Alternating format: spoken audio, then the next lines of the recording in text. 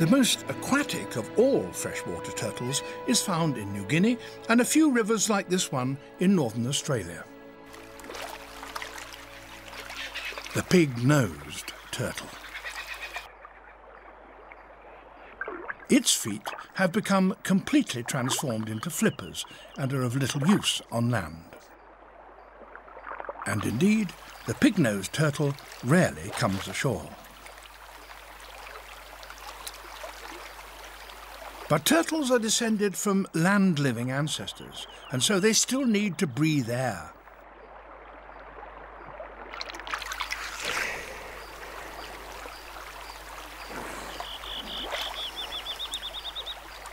Females also have to return to land in order to lay their eggs. Pignoses nest during the dry season, high up on the riverbank. If turtle eggs get wet, the babies inside them will drown. At least, that is the case with most turtles.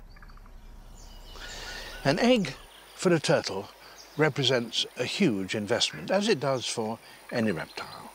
So turtles go to a great deal of trouble to make sure that they lay their eggs in safe, dry places.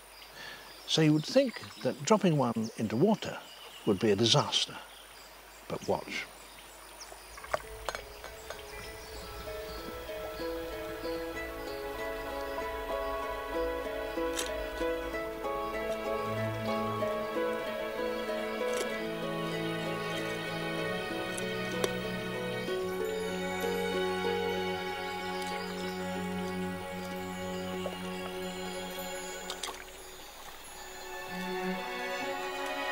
A fully developed baby turtle. And it's come from an egg which, as far as we know, is unique in the reptile world. It can not only survive being flooded, it actually requires to be submerged in water in order to hatch. This enables the pignose to make the hatching of its eggs coincide with the onset of the rainy season. A view inside the egg would show the babies to be fully developed. They can remain there in a kind of suspended animation, if necessary, for weeks.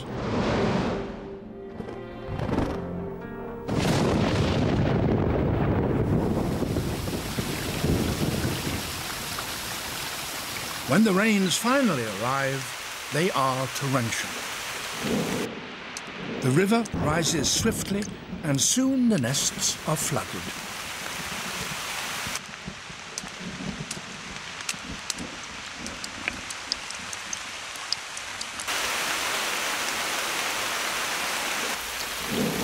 This would be a disaster for most turtles, but the unhatched pignoses are ready for it. Indeed, it's the moment they've been waiting for.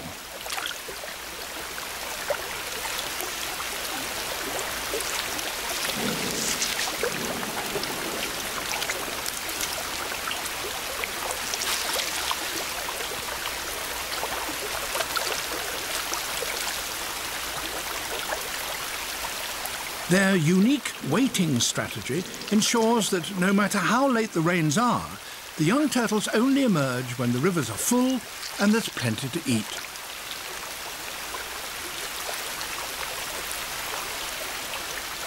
They're able to swim immediately.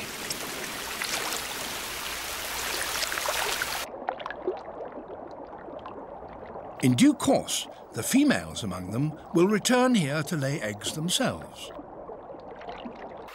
The males, however, will never set foot on dry land again.